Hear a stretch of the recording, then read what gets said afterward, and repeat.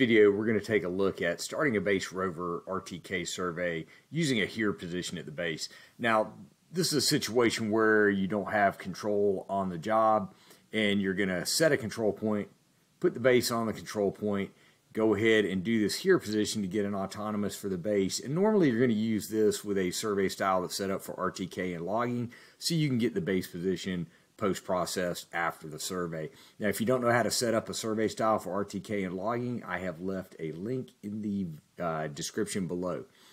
So to go ahead and start the survey, once we have that survey style set up, I've got my job set up in state plane coordinate system. I'll go to the menu at the top left, choose measure, choose RTK and logging, and click start base receiver. Once the software connects up to the receiver via Bluetooth, remember, I don't have a control point on this, so I'm not going to type in a known point number. What I'm going to do is tap the black arrow to the right of point name and choose key in. Give my point number, whatever, or my point, whatever number I want. Give it a code, and then hit the here button down at the bottom. Okay, and that's going to grab an autonomous position of where the base is sitting. Then I can store that. Make sure my antenna height is correct. Make sure my measure to is correct, and go ahead and hit start at the bottom right. Okay, so a couple of things you want to check before you walk away from the base. Look and make sure the light for data logging is on, and make sure your radio light is flashing. And then for the Rover, it's just like you would start any normal survey when you're doing RTK. So I'll tap the menu at the top left, go to measure, choose RTK and logging again, and go to measure points. And the software will automatically switch over to the Rover. And once it connects up via Bluetooth, we'll make sure that we have the radio icon pulsing at the top of the screen. Make sure our base station index is correct and reliability is 100%. Then tap accept down at the bottom right, and the Rover survey will start up.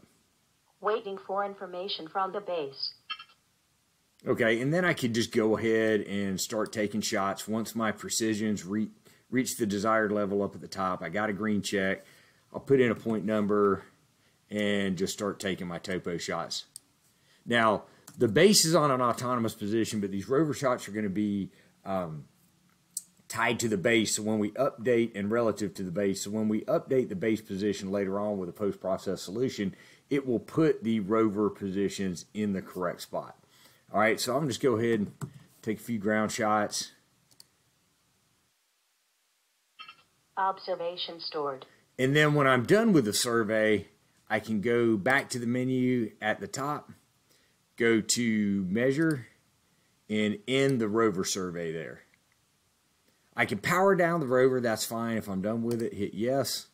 And then I want to go back over to the base station, hit the menu, measure, RTK and logging, and hit end GNSS base survey. So the software will go ahead and connect back up to the base station.